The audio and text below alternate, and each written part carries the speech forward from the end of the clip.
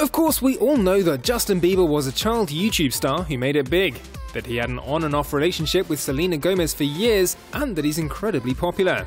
But what are some things you might not have known about this talented yet troubled young man? Well, were you aware that growing up in Canada, Justin attended a French language elementary school, and he's still fluent in the tongue today? Outside of his classes, while still a kid, the Biebs taught himself to play the guitar, trumpet, piano, and drums. Justin keeps himself in pretty good shape, as you might have noticed. Maybe he got some workout tips from his dad, Jeremy, a former mixed martial arts fighter. In 2011, before he was scheduled to appear on the Ellen DeGeneres show, the host asked Bieber to bring her a surprise.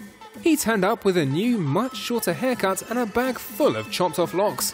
Ellen put the tresses up for auction online, where they sold for no less than $40,000, which went to charity. Finally, here are some details about Justin's incredible career that you might not realize. He was the first solo artist to have 4 top 40 singles before he'd even released a record. He was the first singer to have 7 songs from his debut album chart on the Billboard Hot 100. He's the youngest musician to have 5 #1 albums in the US. He was the first person to pass 10 billion views on his videos, and he has more Twitter followers than the population of his homeland, Canada.